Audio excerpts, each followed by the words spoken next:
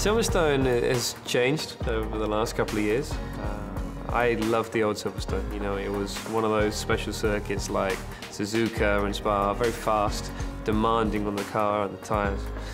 It's changed a little bit now. There is a slower section, which I can understand why they've done it, for better racing. I still haven't had a great result at Silverstone, but it's a circuit that I really enjoy driving, and you know, you have the support of the whole crowd there.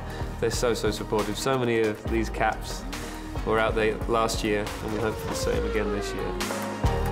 I'm still waiting or still fighting for that top finish. You know, even being on the podium at Silverstone is something that I haven't done yet. So when it does happen, it will be very special, and I've got a good feeling about this year actually, Silverstone Grand Prix.